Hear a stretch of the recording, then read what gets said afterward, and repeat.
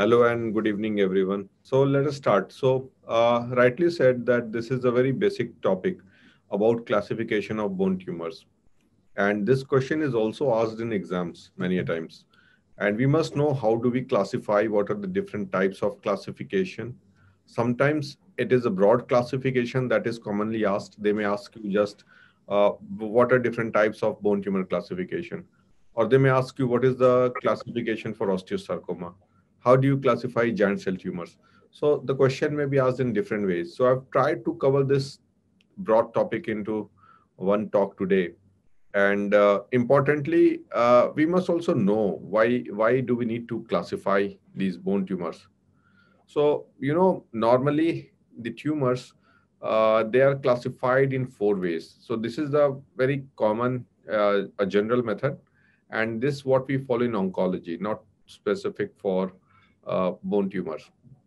So normally we classify them like from where they're starting, their tissue, the organ, the system, uh, then like whether it is a bone tumor or it is a breast cancer. So depending upon the site and tissues, whether it is primary or metastatic like that.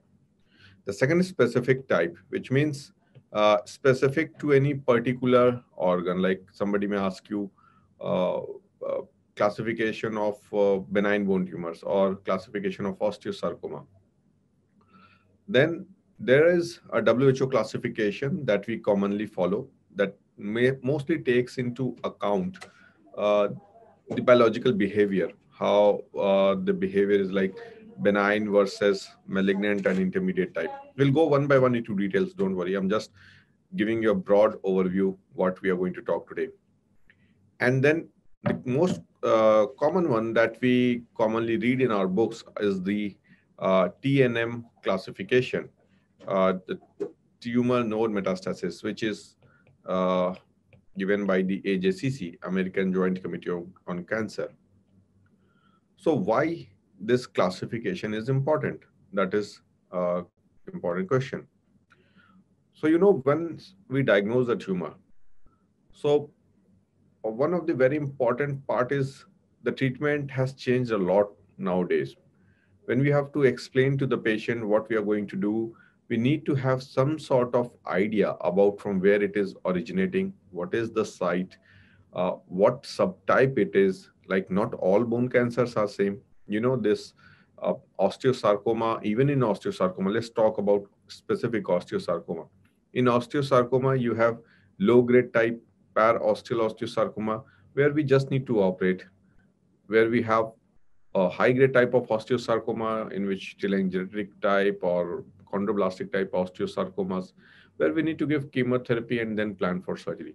So even in a single type of histological type of cancer, we have different modalities of treatment.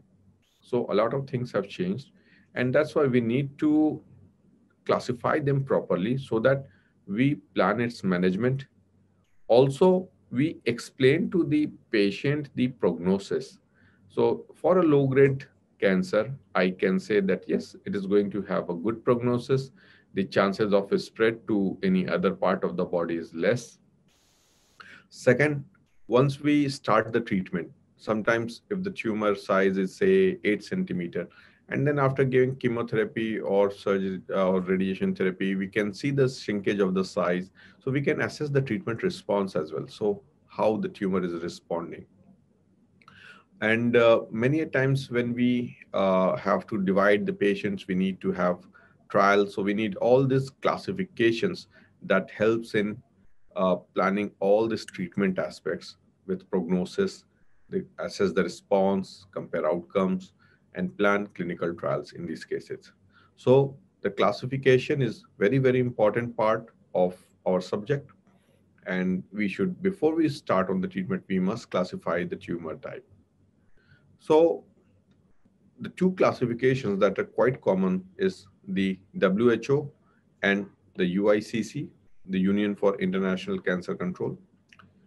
And broadly, these are based on the histological subtype, the site from which the tumors originate, the grading of the tumor is taken into account, and the spread of the staging, the spread of the cancer throughout the body, which means the stage.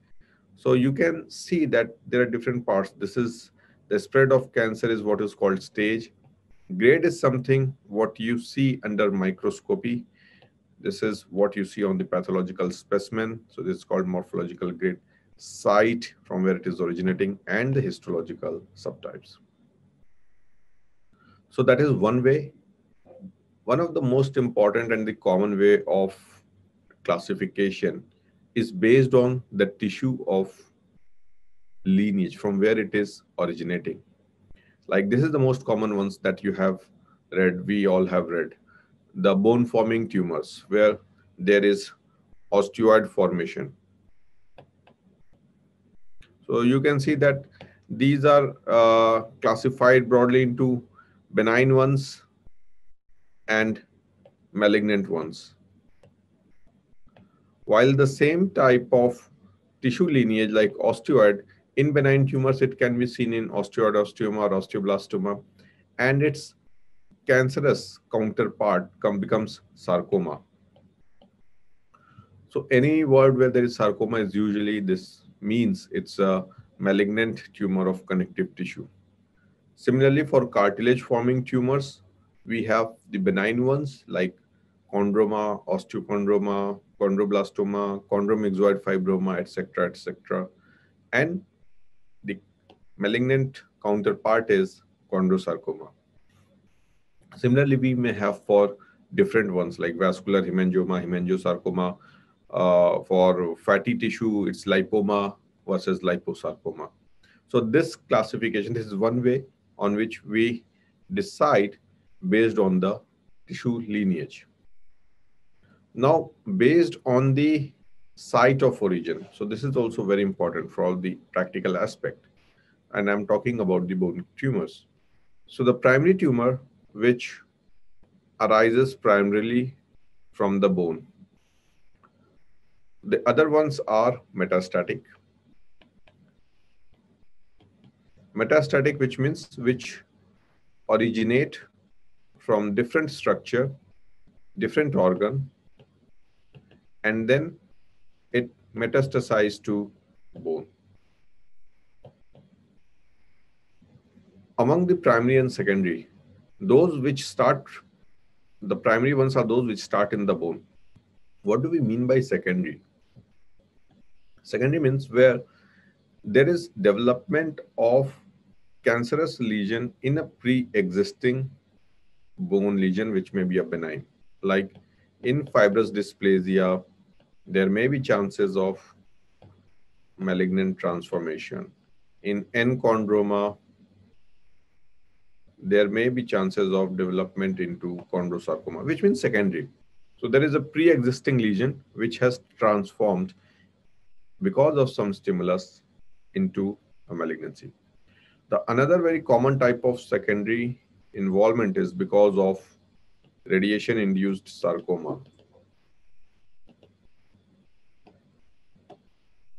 So these are common types. Most commonly what we see are the soft tissue sarcomas or osteosarcomas that develop in radiation-induced field. That's why sometimes when we have to choose the type of treatment and radiation, we have to be very cautious and very careful when we choose, once it is absolutely necessity, and we weigh the benefit of therapy one over the other, then only we choose a particular form of therapy. So this is one way of classification.